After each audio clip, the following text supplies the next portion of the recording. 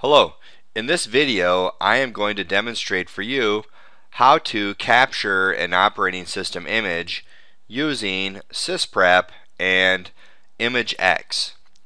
In this virtual demonstration, our environment consists of a 2008 server running virtually inside a VMware player, as well as a Windows 7 operating system that is also running virtually inside of VMware Player.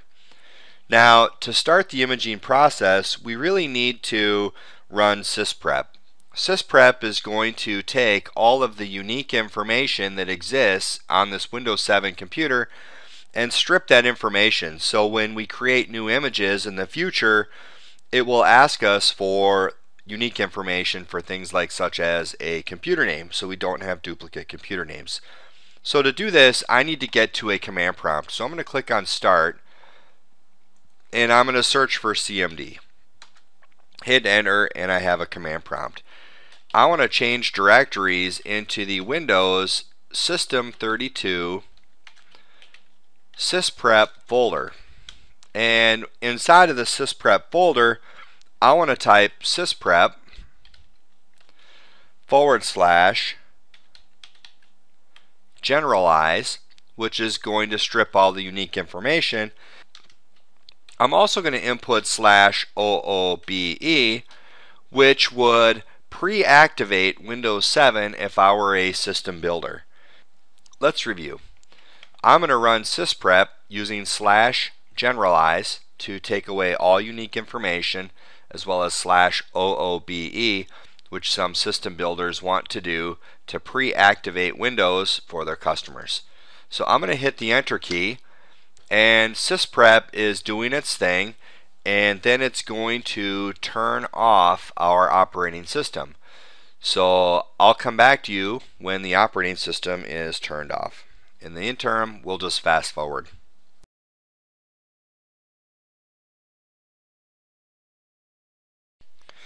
Alright, our Windows 7 client operating system has been shut down.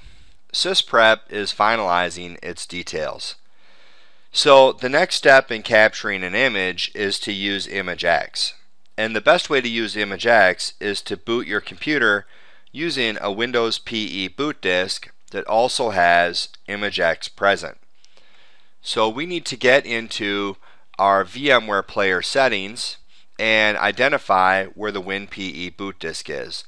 If you have a disk, great. Put it in your DVD drive and turn your computer on, and as long as your BIOS is set to boot from CD, you will boot into a Windows PE environment.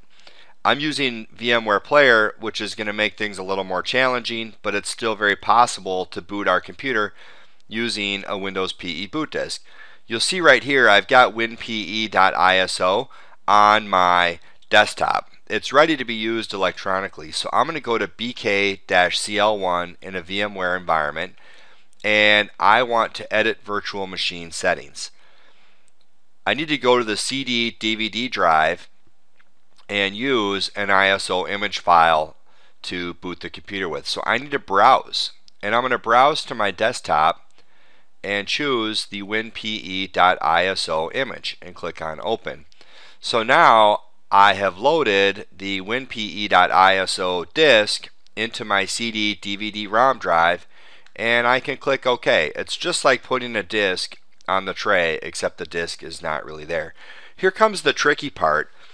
With VMware Player, I'm not going to go in and modify the BIOS to choose to boot from DVD first. I'm going to go ahead and turn my virtual machine on, and the minute or the instance that screen becomes black, I'm going to click it with my mouse and then immediately follow it with the escape key. So let's see if I can do this.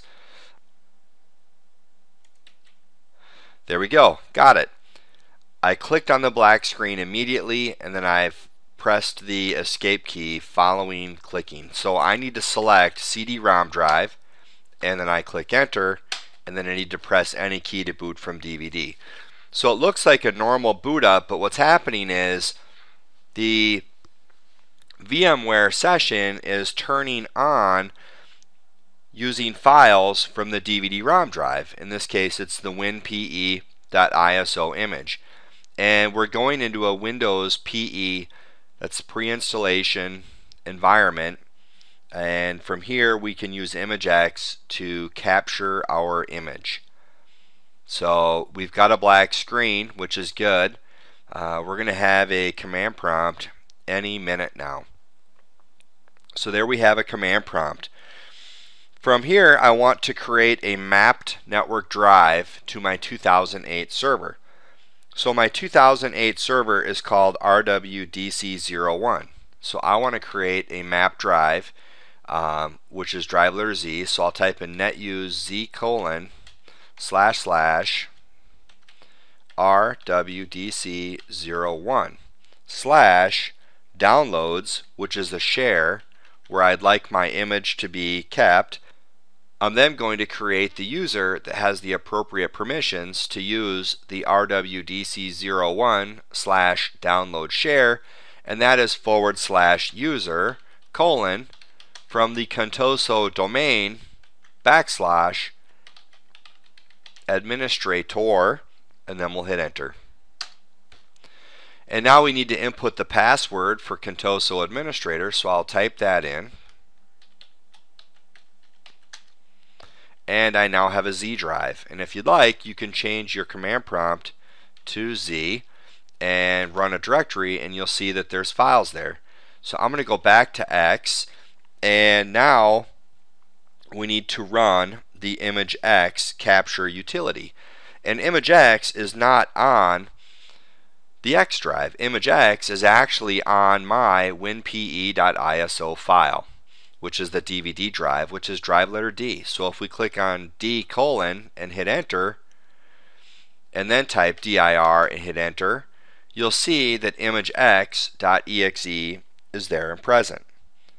So I'm going to type in ImageX.exe space / capture, which is that's what I'd like to do, is capture an image.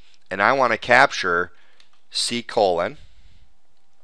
and I want it to be located at Z : /BK-CL1. That's the name of my computer, and it's going to be a .wim file, a Windows image file. And let's type in quote BK-CL1 as a description, quote, and then we'll type in /verify. To review what we've done here, we're running the ImageX.exe utility /capture, which will capture an image. I'd like to capture an image of the C drive on this computer, that's C : and I want that image to be located on the Z drive, Z : /BK-CL1.wim. And the description will be BK-CL1, and then a /verify means that it will verify all of the files after the copy is complete. So we'll hit the enter key, and we are now starting the image capturing process. This is going to take a little time, so I'll fast forward the capture process and come back to you when it's completed.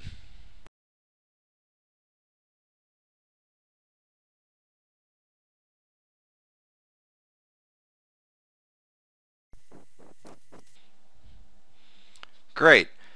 Our ImageX capture process is complete. I'm going to go ahead and close or turn off my virtual machine. I'm going to turn the power off. And then I want to go ahead and take a look at my 2008 server, which we mapped a drive to the download share, and then we saved our BK-CL1 WIM file right on the root of Z. And here is the file that's 4 gigs in size, or just under that. So this concludes our presentation of how to capture an image using ImageX. Thanks for watching, and I hope that you've enjoyed the presentation. This is BrickHouseLabs.com.